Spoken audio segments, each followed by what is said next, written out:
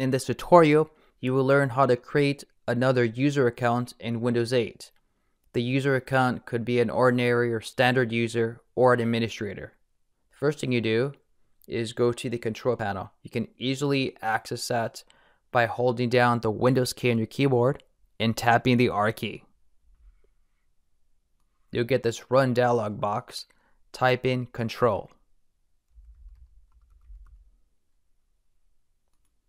Just in case you didn't get the same screen as me, there are two different views.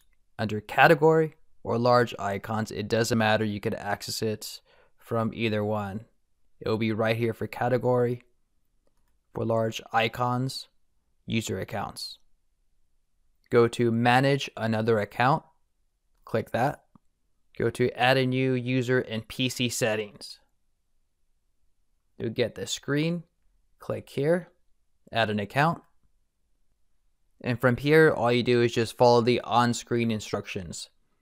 And please note, if you want to create an administrator account on your computer, it is important that you sign up or create an account with a Microsoft email address. It could be at Live, at Outlook, at Hotmail, as long as it's a Microsoft email address, or else you might have problems like when you go to update Windows.